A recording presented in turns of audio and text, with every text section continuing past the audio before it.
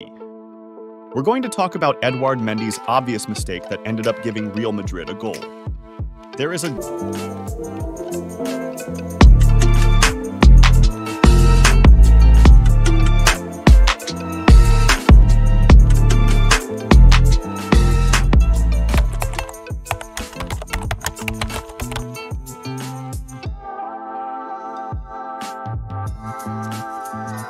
The technical mistake that Edouard Mendy does is his first touch with his chest. It's a poor first touch where he seems unbalanced and uncomfortable. He doesn't take a second touch to put the ball on the floor to correct his poor first touch, and the ball is then still bouncing when he makes the pass. We can definitely see he has poor contact with the ball on this clip, causing the pass to be short and intercepted. Let's see now why he shouldn't have even passed to Rudiger. The only direct threat here is Benzema pressing aggressively right at Mendy, so Mendy has two obvious short options: Rudiger on his left and Thiago Silva on his right. His left back is too far and is under direct pressure. His closest midfielder is getting closed by Benzema's run. Every other player is higher up and not free. So now, why playing Rudiger was a risky option? First, the distance between them is really short, and Benzema can keep running fast at Rudiger because he doesn't have to make a major change of direction. Those two details make a perfect press opportunity for Benzema, and he recognized it.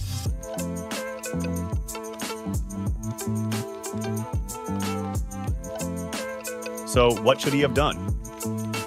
First, a better technical realization of his first touch and pass would have put him in a better situation. Mendy would have been able to play Rudiger even if he'd have been still under Benzema's direct pressure after the pass.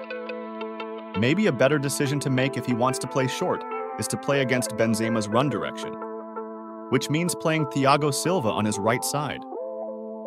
Benzema couldn't have kept running there. It would have been the role of the opponent's left midfielder that was further away. Thiago Silva would have had time on the ball before the direct pressure. In this amount of time, Mendy could have been an option by opening up this way. This would have helped his team to keep possession of the ball. Here's a clip of a similar situation where the goalkeeper does what I'm talking about. He plays against the striker's pressing run, and his defender gets the ball with a lot of time to play forward.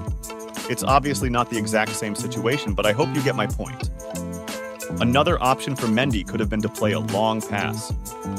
It's not just the safest choice, considering Benzema's pressing, but also a great attacking idea.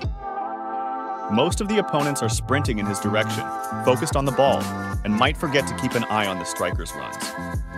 This creates a perfect opportunity to play the ball behind them. Like I mentioned before, many of Mendy's teammates are high up the field and could make runs to challenge for the ball. However, the downside is that maintaining possession isn't guaranteed at all.